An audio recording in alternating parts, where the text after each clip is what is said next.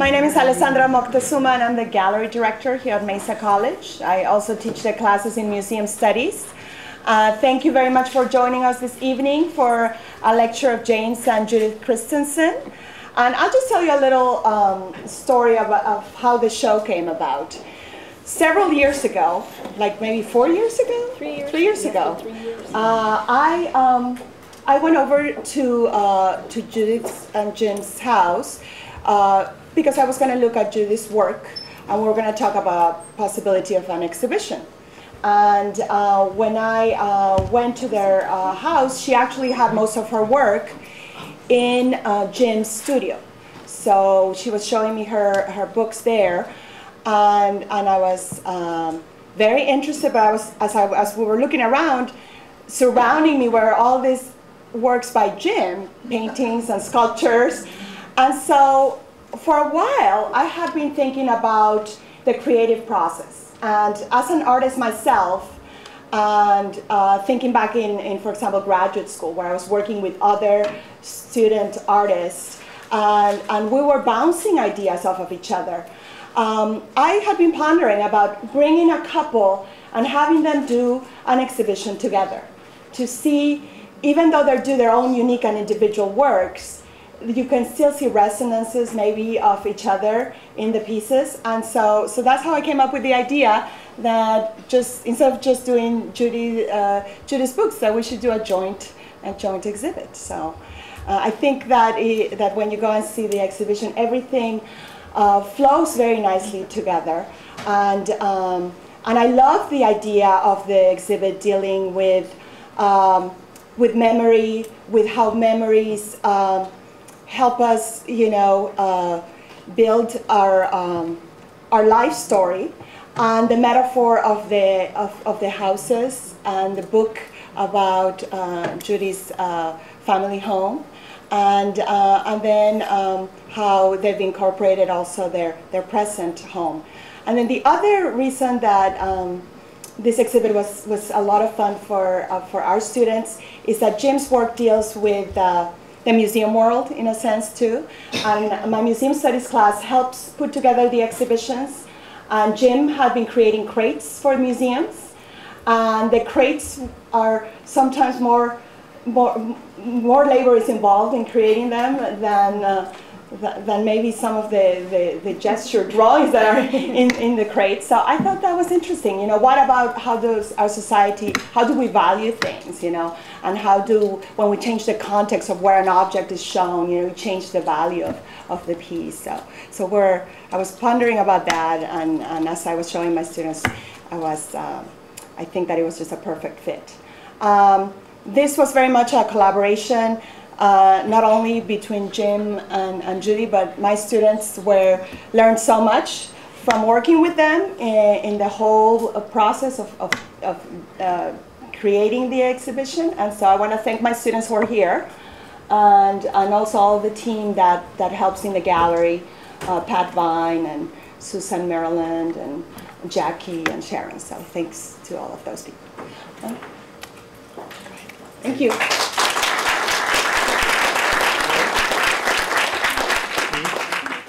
Yeah, we should. Before we start, I just want a big thank you to Alessandra for giving us this opportunity, and to Pat Vine, who was there every day, and to the students who are just amazing. They will do anything you ask. They will scrape little spots off the floor. I mean, I've never been with a group, the Alessandra, Pat, the students, who are just so wonderful to work with. Their attitudes are great. It's the morale. It's really a wonderful place. It was just a pleasant place to be and do the installation, and we really enjoyed it. Thank you. You're going to talk first, so I'm going to sit down I'll talk and listen. first. You want me to get the lights? Yeah, get the lights, and then we'll. What I've done here, you've noticed that we both work a little differently. Judy uses a lot of, or Judith uses a lot of words. I can call you Judy? Okay, she's Judy, I'm Jim. I mean, that's normal. And this is sort of professional. So,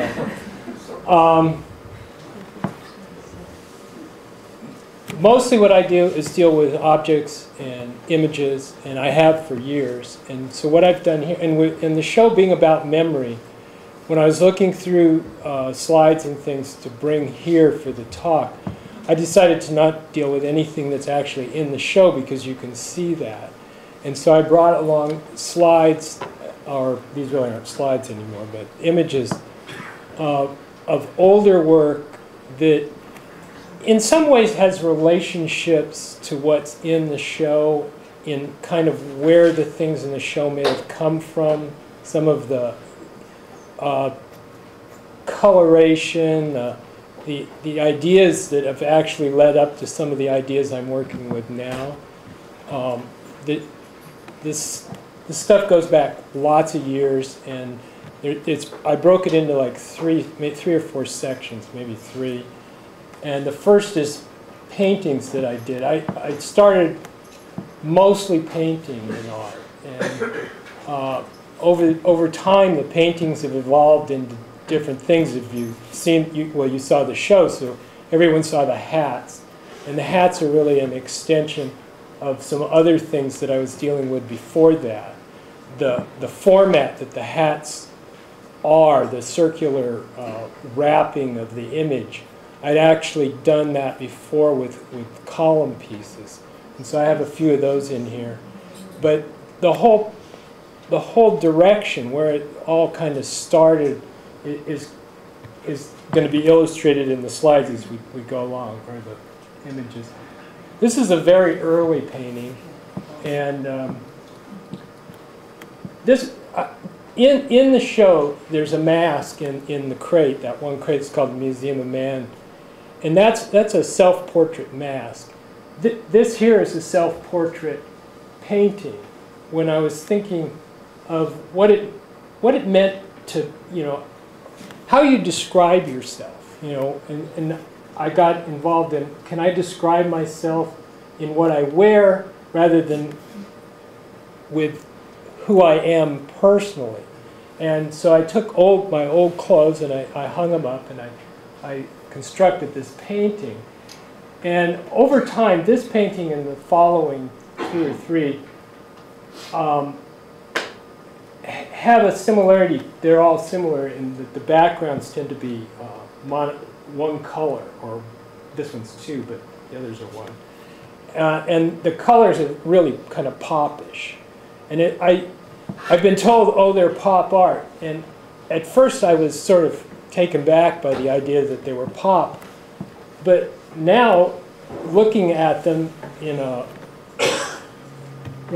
with a lot of time in between when I did them and now that they exist on their own, I think they are, and I think there were pop influences in these paintings because it was the time I grew up in. It's the things I was seeing. It's the things I remembered, but that I maybe didn't remember. That were embedded memory, that were actually feeding in to what I was then doing.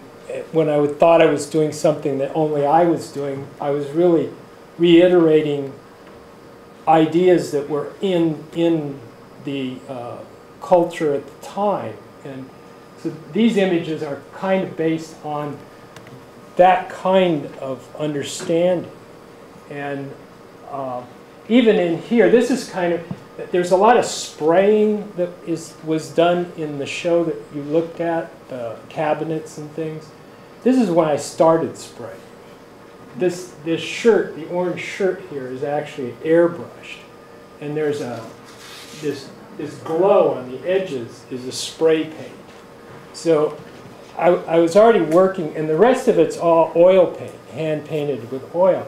So there's like this mixing that was going on even early on with trying to define an image, and also trying to define a space.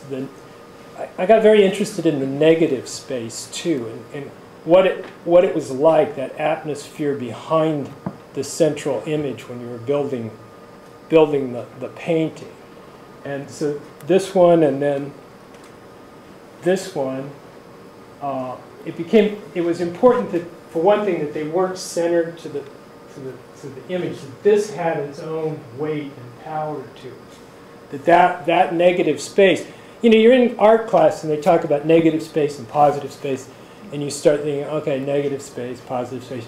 You know, it relates a lot to sculpture. It doesn't often relate to painting because you're dealing with composition in painting. You're dealing with flow, like where your eye travels and how it travels through the picture. And I was thinking, well, I want the negative space of my painting to be, you know, have its own like body, its own strength.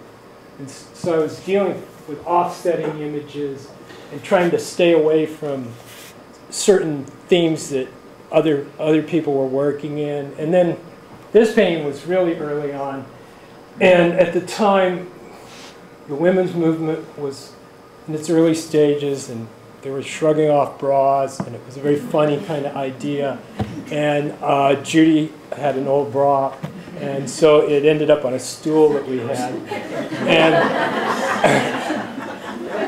so, like, even in the show there's humorous things that, you know, that are going on with the paint sticks and contemporary art. And here we've got social commentary with the bra and the stool. So I've always thought art should be a little funny, you know, and it's not openly funny. It's not a joke that's so easily found all the time. This is this one's a self-portrait, obviously, that I built off. I decided I really needed to do a self-portrait with me in it, and so I worked off a mirror. It's a very difficult thing to do, and I haven't done much since with that. But again, it has the same influences that the two before it had, and it has the hot background, that pop background. Here I expanded the background a little bit into a little different range. I wanted more depth to it. I wanted to have a ground and a sky. So then I decided to take some of the elements I'd been working with before, the clothing, and use them as more as my landscape, and then put the fire hydrant on it. This painting actually has a very funny story, because this painting was at the San Diego Museum. And it happened to be put at the museum at a time period when there was an oil shortage. And Richard Riley wrote this article and mentioned the painting in it, and he was taken back by, he thought it was such a good social commentary on an oil valve. And I read it and I thought, oil valve, you know, it's a fire hydrant. Everyone should know that, right? You look at it every day, right? And then I realized, you really see what you think you see.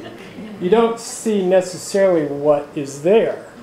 And then years later, this fireman was looking at this painting, and he said, "Where did you get that image?" And I said, "Well, it was a fire hydrant in my parents' neighborhood when they first moved in, and the development was there, and these fire hydrants were just, they were there all before the houses, and it was fascinating to see these like fire hydrants and nothing behind them." And he said, "Well, you know, it's really unusual because that's a commercial fire hydrant, and you're telling me it was in a residential neighborhood." And I'm like, I don't know the difference, right? I'm not a fireman. And so this thing has its like own little history to it. Right? Over time, I keep going, you know, find little new things out about it. This is a painting, a big painting. It's about that size. It is really a painting from a painting. You saw the original painting in the show, and then I was fascinated really with this one section of it, and it sort of had a life of its own. So I did this big painting of that painting, and again, it was kind of a funny thing to do at the time. I've always liked this painting.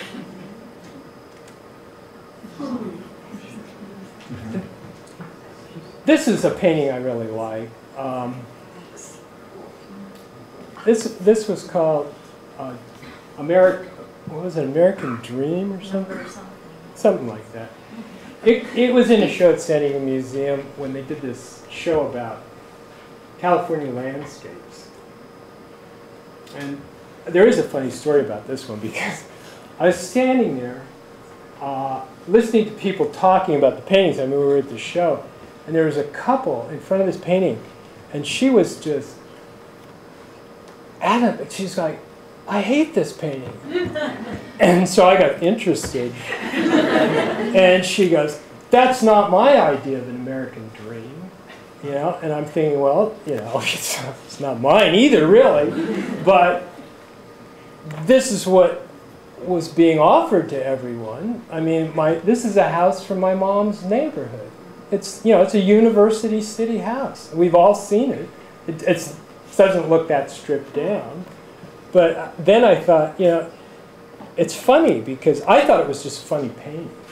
You know, the idea of this precious house on a pillow. And here she's so offended by it because it somehow offended her idea of an American dream. And yet I'm sure a lot of people really would have liked to have had that house at that time. You know, the world's a big place. And it's just interesting how people see things differently and how they relate to things in these almost emotional terms when it's not a threatening painting, I don't think. I mean, I don't know. Do you think it's a threatening painting?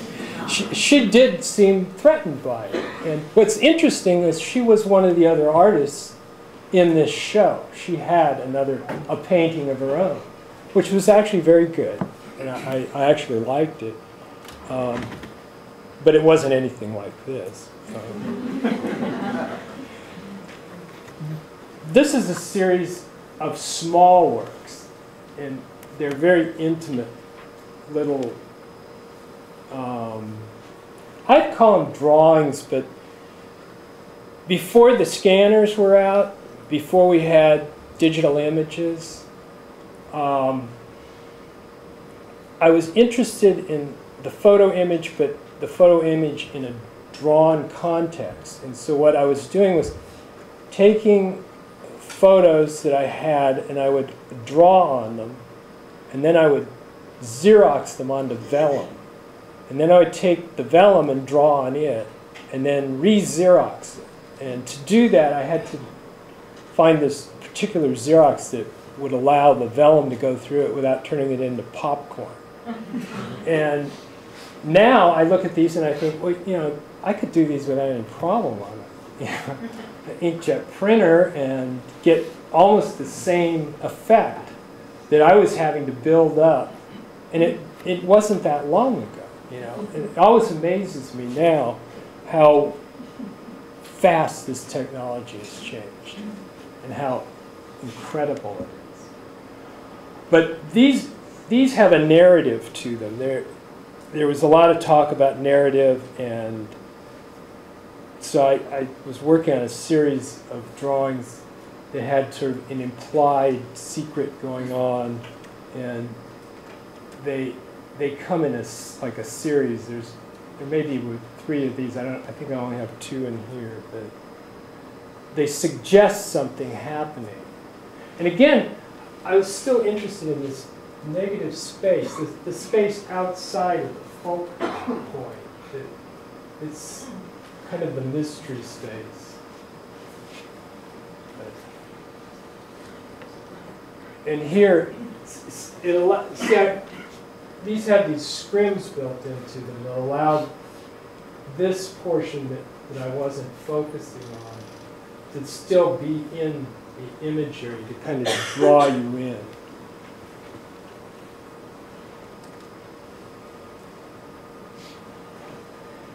And then as they evolved, I eventually turned them into a couple very long pieces. Actually, it's about this, it's a little smaller than this, but it's close. It's about that size. But now this one, I actually took the others I taped together and kind of built them up, and I was taking them to this architectural machine that they could run a long vellum through. And so then I drew on that one and got it all colored the way I wanted it. And I took it back and I had it run black and white to this scale. And then went back in and colored out this one. It worked pretty well. It was really kind of time intensive and started to get costly, but it had a kind of fascinating depth to it that I was intrigued by. Now, this is within that group, but it's like a singular piece, and it's really very small. And I put this in here because this then relates to what's coming up. This image, I called it the sitting room. It's a room actually at the Ahwahnee Hotel in Yosemite Park. It's the most beautiful room. In the winter, you can sit in there, and it's very warm, and there's that big window, and you look out, and it's a very quiet room. It's off the main. There's a big main room. I don't know what it is exactly. It's kind of like a huge living room space or something. And then this one's just beyond it, on a little kind of end of the building, and it has windows really all around it. So you're kind of out there, and it's very quiet. And we spent quite a bit of time in it this one day. It was cold outside, and it was just so magical in there. So I did this one called the sitting room, and then I did it again later in another form. Okay, I started doing these columns, and they really grew out of a crating job I did. I did a crating job for Newton Helen Harrison, in which they do these very large paper on canvas mappings, and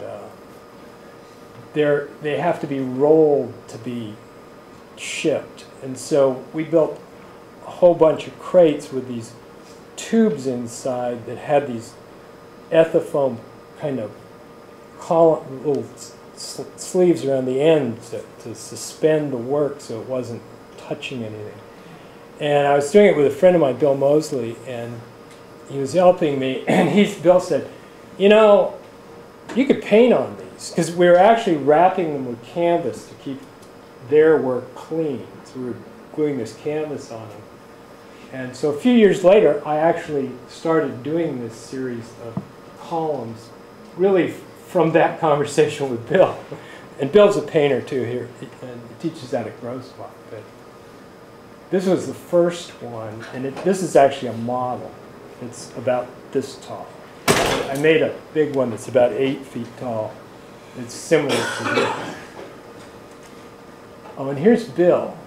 This one's probably the closest one to the Harrisons. They were long tubes like that with little ends. And so I put Bill on one. I thought he needed to be there. And that's only one side of it. You can turn them and they wrap around just like the hats do. Now, this one's called the Flower Field Workers, and in this one's about this big. Looks really nice, that big. And it's very textural. I started using modeling paste on some of these and building up the texture and then painting over it and kind of modeling it, really. And then putting, like, now I've got the gold leaf in here, and you saw it again on the water buffalo in there. It's just such a wonderful kind of surface. And now here's the sitting room again.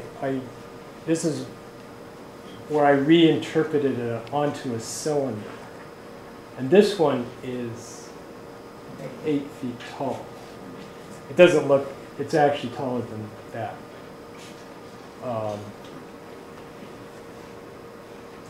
And it has that whole image you saw before is actually all the way around it. This is from a series that I did on work that was up in Seattle in a show. And it's really charcoal on paper. And it was about work. And it was about where we were living in LA at the time in the studio and watching these people outside who were tearing down a building. And again, about construction. And in this show, I actually turned it some of it into a form of installation. It's very quiet installation. I brought some of the outer elements into the foreground, things that were on the streets when these people were working. And then this one was a narrative piece that I did, sort of describing this job as it was being done. And this is from the show. And I brought this one because this one, at the same time I started these columns, I was also doing the workers, because they were actually outside working when I was inside working on these. And I did this little model of this, what could be an installation at some point.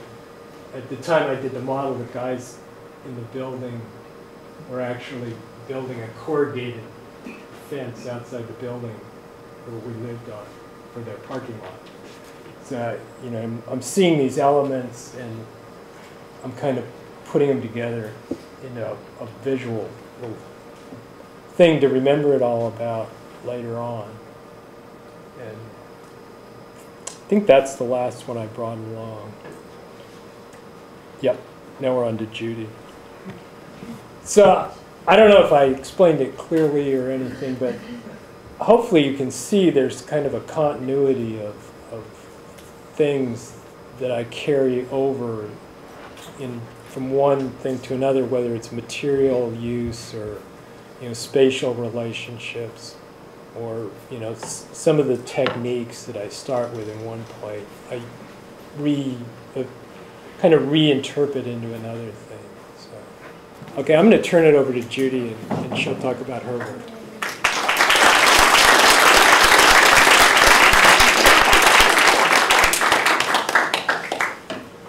I didn't put the images in chronological order, except this is the first book that I ever did. And people often ask me, how long does it take you to do a book? Well, this took, this is an edition of 10, and it probably took 3 years to do. So I wasn't working on it full time. But it is the first book that I did. I was writing about art. I was not, Jim was the artist in the family. I did not work with images. I did not work with art. I looked at art and wrote about it. And I was very interested in artist books. But the more I tried to find information about it, articles, books about it, there just was not a lot written. Ian Tyson, who is an book artist from Europe, was teaching a class at UCSD. And the gallery director out there at the time, Jerry McAllister, said, well, why don't you audit his class? And he's going to talk about book arts and the history of it, because he's been in it a long time. He knows a lot about what's going on, what's gone on. So I said to him, can I audit your class? And he said, yes, but you have to make a book. And I thought, how hard can that be? Well, at the end of the quarter, I had 1 page done. And this is the book. When I was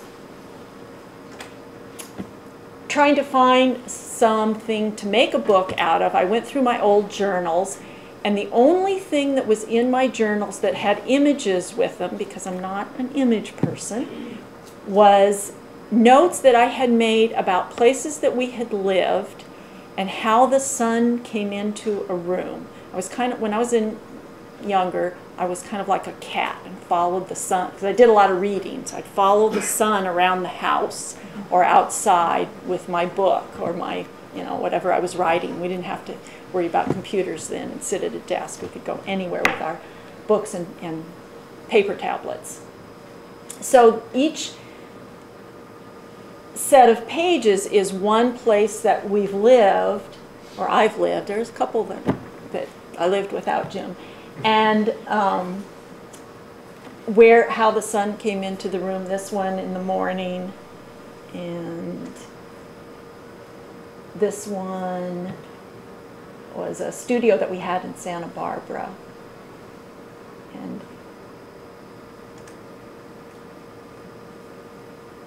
other places that we've lived. So I'm just going to page through them. And this is the book. What you saw before was just opening it like a book and paging through. This is the book spread out. Book artists talk a lot. When we talk about our books, we talk about structure. This is an accordion structure.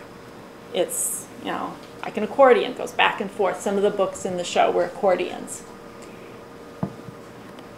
And an accordion is a pretty favorite structure because it displays so nicely. If you make a book, like most of the books that you read are codexes. You open, and if you put them in, you make a book that way and put it in a show, you can see 2 pages. With an accordion, you can open it up and really see the book. And so it's a nice format. This one is also an accordion, but because it's not out of paper, it's out of, this is tea towels, the white towels that you just buy at the store that you dry dishes with, and then old bread pan, because it's a story about making bread. And it opens,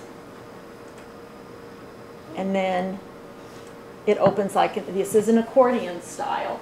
I was working in, this was done about the same time as the glove piece that's in the show. I was working in fabric at the time because I had a daughter who was, at that time she was 2 or 3. And paper is very fragile. If you're making something and you've got, your pages all done, you're working on it, and a little girl comes and grabs it, ruined. You can't, can't get the creases out of the paper. Fabric is indestructible. She could come up and go, "What's this?" No problem. So that's really why I was working in fabric for a while. So this is it opening up, and I think that's all the way open, yeah. And it was a short story that I had written about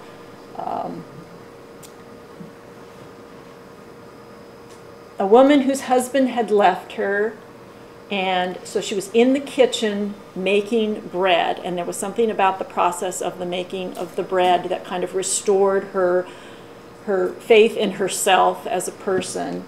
And I can remember as a child, my mother made bread, and it would be in a room, it would be rising in a room. The door would be closed, the sun would be coming in, and because it took the heat to make the bread rise, and we could not go in that room because cold air would come rushing in and it would fall. And then I remembered when the bread came out and that smell of freshly baked bread, and then you slather the butter on. So it's wonderful memories. And it even has the recipe. This is the book that's in the show, and the reason that I put it in here is that it is an accordion structure. The spine here is the accordion, and then the pages are sewn onto that structure. If you do it with just one page, you get a book that you can still spread out, although not as much as flat as an accordion.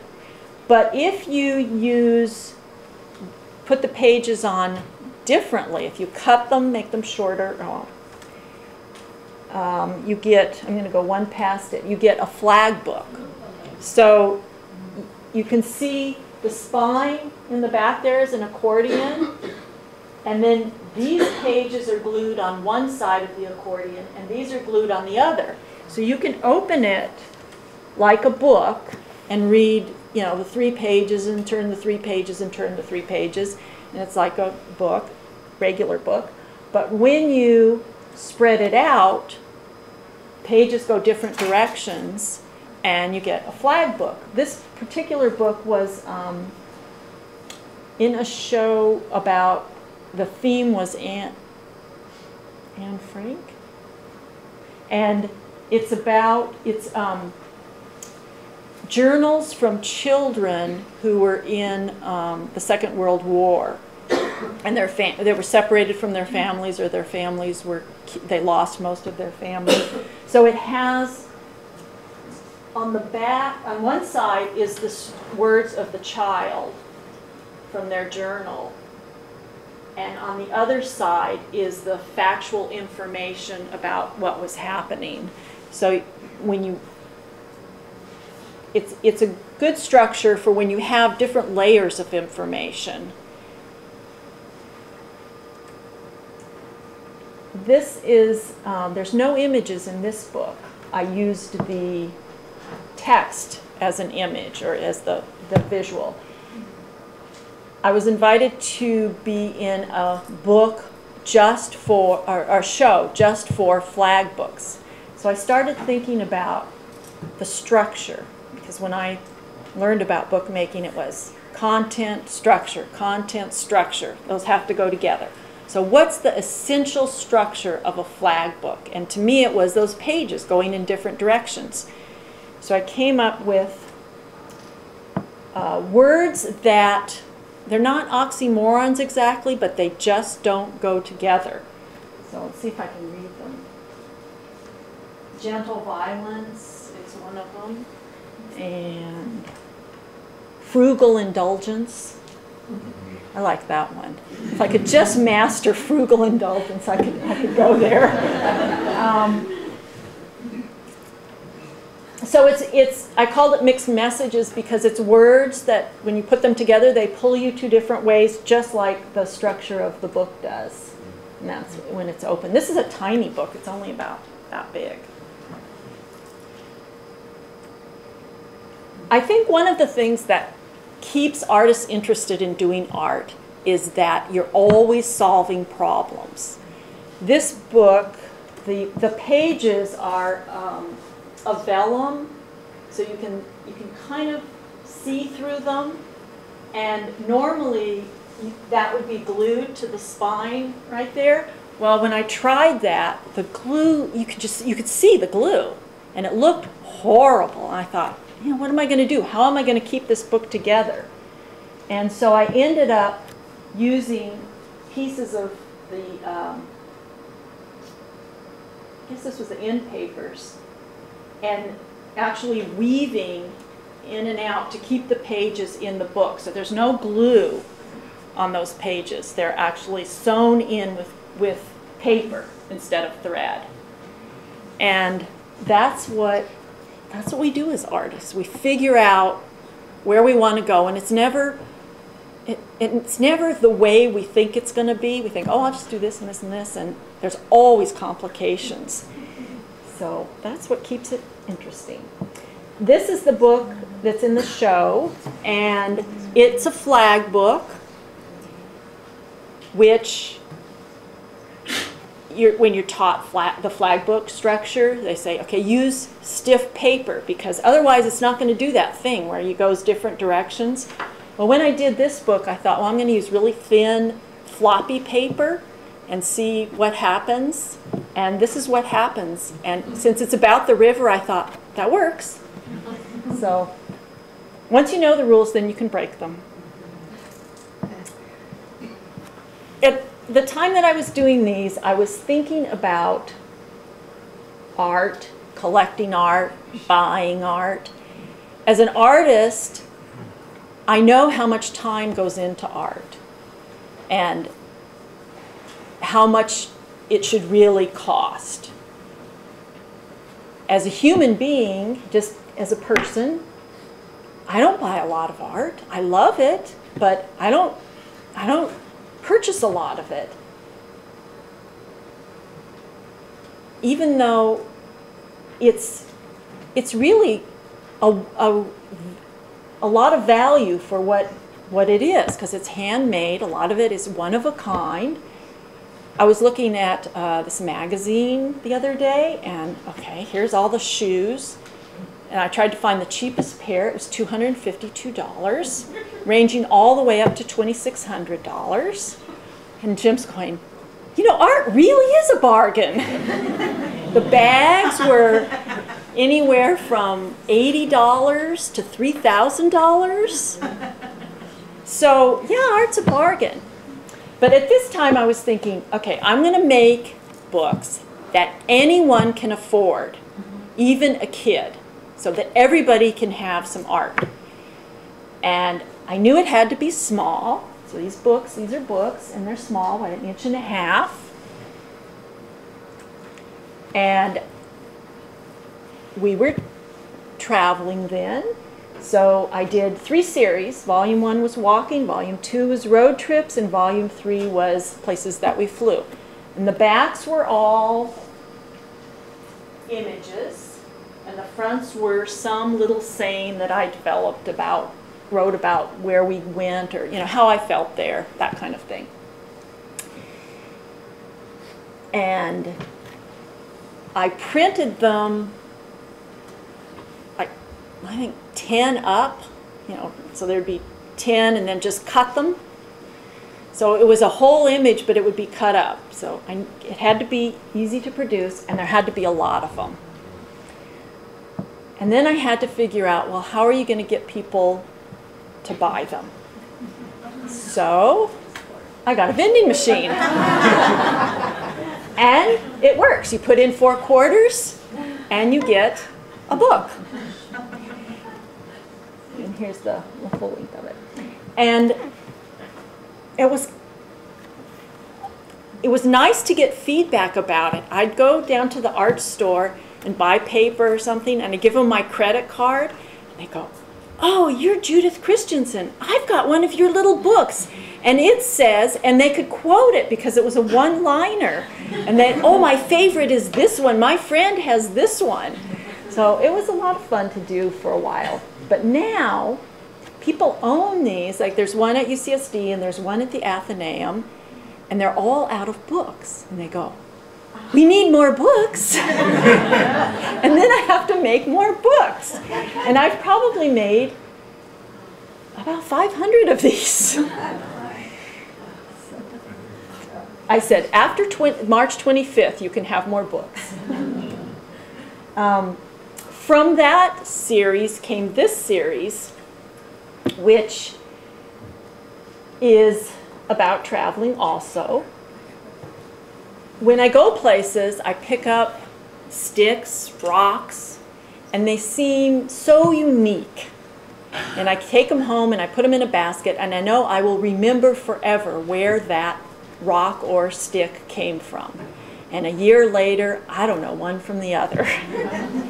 So we went to Gibraltar, and I had to get a piece of the rock. And I thought, this time I am not going to forget where it came from. So I made, this was the first in the series, and I made a little book. These are matchbook sized, so the little drawers, so it's like 2 matchboxes, I guess they're called, one on top of the other. And there's a map of it, and there's a book in the top drawer, and then a little rock in the other drawer. And each one of these is a series of 10. So there's Gibraltar, and this is Mountain King. Hildy's here. Somewhere. There you are. That's where we visited her there. And Anza Borrego. And this is a whole group of them. And this one is the last one. It's coming home, because once you travel, you have to come home. And it reads, even when I don't miss them, I'm glad to come home to my bed and shower. Every couple of years, the San Diego Book Arts is invited to do a show at the Japanese Garden. And I think this was from the first one. It's called Kimonos. And this is the whole piece. And each row has, these are the pages. This is a book, right? Does it look like a book? This is a book. This is a sculptural book. And so each one of these is a page, and it has part of the story printed on it. And then it's turned. I wanted to be able to see the form of the kimono. So each row alternates. So you can't read the whole story, but it's there. And there's a close-up of the, I really love that form, the origami kimono. And then the text is there. And this is the one that I did for, there's a show up right now, actually, of San Diego Book Arts at the Japanese Gardens. And this is the one that I did this year. These are origami dresses, and it's called From the Remnant Table. And when I was growing up, my mother sewed all of our dresses, and to get a good bargain on fabric, you'd go to the remnant table, because you had a better chance of getting new clothes than buying it by the bolt. So you'd look through the remnants, and they were stacked. You know, they'd be on a table like this, and they'd be stacked like this high. And you might find something that you really liked. You could see a little edge of it underneath. And, you know, you'd have to pull them up and then pull out that one. And hopefully the ones, all this whole stack on top wouldn't fall on the floor. But sometimes you'd get these great finds in the remnant table. Well, I was cleaning out, about this time, I was cleaning out my file drawers, all my old writings, which never went, you know, the ones that didn't go anywhere. But I'd read this paragraph, and I really liked the paragraph. Maybe the story didn't work or whatever. And so I didn't want to throw them out. So that's what, each one of these is from a different file, the parts that I wanted to keep. So they're from my remnant table, because my files were getting like that, where, you know, you try to pull one out, and the three next to it would come out, and then all the papers would fall on the floor. It was really time to clean out. And so I thought, okay, I'm going to clean out, but the things that I want to save went into this piece, the writings that I wanted to save. So it's my writing remnant table that it came from. And there's a close-up of one of them. So, and that's it.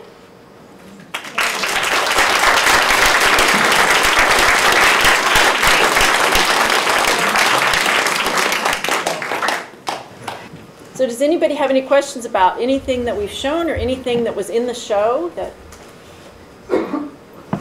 what was in the little matchbook book that was coming home? What was a piece of tile. Yeah. Not from our house. It was a tile job. When my daughter was really young, I was doing tile jobs. No, that was actually from a friend's house. I still have that tile from Oaxaca. I haven't done anything. I have a lot of stuff that I haven't done something with yet. Sorry. Question. I have a question about the piece that you did with Jim, that you did with the cones out in front. Yeah. What was that? What was the medium? Pastels. It was pastel. The black is photo backdrop paper. So that's that big the process that you were doing before? No, that was these were different. They were really just drawings, pastel drawings on photo backdrop paper. Okay. It was real immediate for this. We actually, the big drawings were actually done at the gallery in Seattle. We had about a week to set up, and and it was raining the whole time. It was perfect. Yeah, so I didn't want to take. There's a series of smaller drawings that go with that are similar, and then the big drawings were done there, and then they shipped them back to us after the show. And actually, I've never seen them since. They've been rolled up. They're packed. And that was years ago now. Okay, one more question. When you did the columns, do you work when it's flat and then wrap it? No, You paint on the columns. Well, that's not true. There's one I'm working on well, I've been working on it for 12, 13 years. Never gets finished. There was a painting I didn't like that I wrapped around a column. The ones that are in the those that I showed you, no, they were a combination. The models, the maquettes, the small ones, are drawings that I wrapped around. And then the big paintings were done on the column. They're just, a canvas is mounted on there, and then with glue and everything, and then it's painted on the column.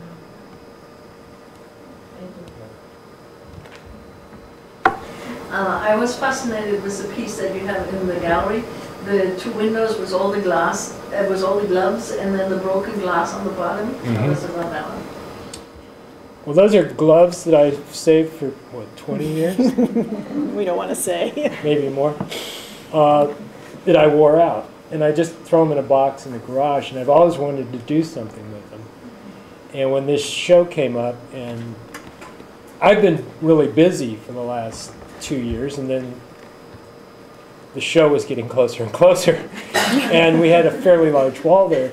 So I started thinking, well, maybe I could do like an installation with the wall. And we had remodeled the house last year, and we redid a bathroom, and we'd taken out all the those cabinet pieces that I had built years ago when we first remodeled the bathroom. And when they were stripped out, I didn't want to throw them away, so I put them in the garage. And You should see our garage. then the two glass doors, I actually had installed on a house in Mission Hills for some friends of mine.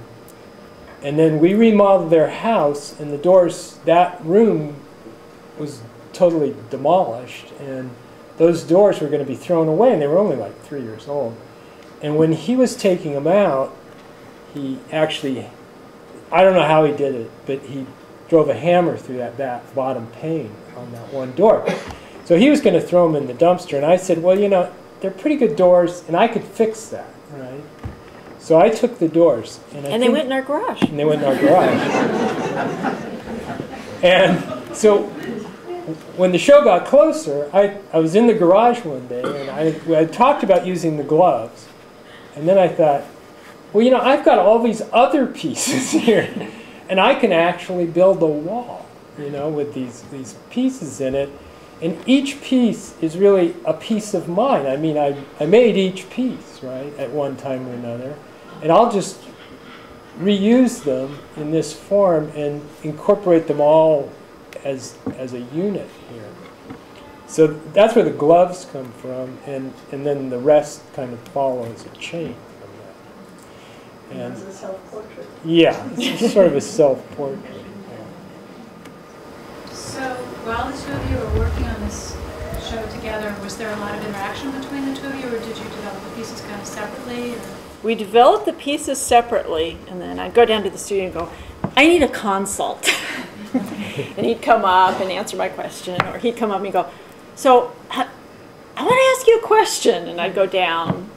So there was a lot of back and forth, but a lot of independence. We do a lot of problem solving. She did the houses, the little subdivision.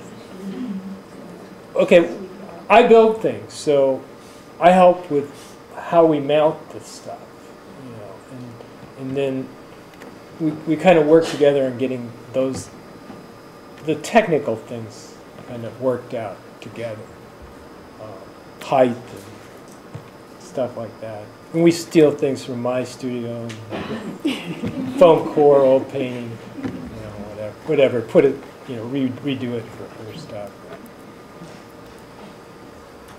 You seem to be very involved in houses. Yes, you could say that. We didn't hear her question. She said, you seem to be very involved in houses. And could you talk a little about that? Very interesting. And how it's developed so much into this. Well, we only have yeah, it's just complicated. That's a 3-day discussion. I'll make it real quick. I've always worked for myself, and have done a lot of remodeling. Judy's worked with me on a lot of things. We've redone our house innumerable times. But we've also done a lot of work for friends and other people on their houses, and so it's something we've been engaged in for years now, and we still do. I mean, I do museum crating, but when crating's slow, I do remodeling. So yeah, houses they're part of what we do. We built a studio in Los Angeles, redid a space into a whole art studio, an industrial space. So we've been involved with the house and living space for a long time, and for years now. And well, Hildy, a friend of ours, we've worked on her house, and the Coopers. And there's people. Yeah. Raise your hand if I worked on your house. These people are Hessingers, my mom. But So. Also, when I was describing the show to people today when they were walking in, and you were busy, so I was talking about the exhibit, and we talk about memory, in the press release is one of the things that we mentioned, the idea of memory, but the house is really a recurrent visual throughout the exhibit, and I was thinking that you both, you make your home. I mean, Jim, you build it, but Judy also, you work in the garden. So it's like, also I see it as this collaboration that you're building a home, but you're making a house, and then I was looking at the houses that are covered in seeds. I was also thinking, and maybe this is my own take on it, like you say, Jim, we all have our own interpretations of things, but that those subdivisions are kind of destroying our landscape in a sense. We're building and we're, kind of erasing, the natural landscape. And then you are covering them up with the seeds that come from the garden that you've planted. And so it's kind of like, I see it as a reclaiming, in a sense of that nature that is being lost. I don't know, that's my own kind of take on it. But. I think you could read it that way, yeah. Especially in that piece where she dealt with the shift between the asphalt color of the under the homes and the grass and the street, that's really suggesting that that's so you where think we are beyond at. what's just there. Yeah. I think that's a fair interpretation. I just had a question I'm kind of curious about. I was looking at the ones in the gallery. There was an elephant and about this big, and so they were like animals. And what I saw that they were really similar. That they all look like, I don't know if that's what you use, but they look like they were made out of vases. No, actually, inside it's a cardboard tube about this big, and they're all the same size tube. It's then sliced and pulled in. Yeah, so there's a similarity in scale to the actual interior structure. Yeah, they're really interesting. Thank you. So how you do the print on the red book? Those are transfers. At that time, I was doing transfers with blender pen, and then the print of the bread is pretty big, so here's collaboration. Jim made me a special tool to dip in, was it acetone? You have to do it outside. I mean, it's really bad stuff. And it separates the ink from the paper. Yeah, the color. Now I use, because I did transfers on the book, the construction book, and those I did with matte medium. And so I've learned to do them without you can lift the ink with the matte medium, and then you dissolve the paper off of it. Yeah. You So get it's a not plastic as, skin. not as toxic. You place a lot of emphasis on negative space and perspective on the other side of that. Yes. The dialogue there, how does that associate or dissociate from memories in this dialogue? It's a structural aspect of painting that and not just painting but sculpture. So I'm a trained artist. It's embedded in my memory if nothing else, and so it's just another tool that's used. I don't know, keep on listening. I am curious about how you work with your ideas. Do you sketch what you're gonna do, like what you did with the dresses and stuff? Do you have an idea and then work on it, or how do you plan for it? Usually I sometimes I start out with a structure, sometimes I start out with some images, sometimes I start out with text, and work through it.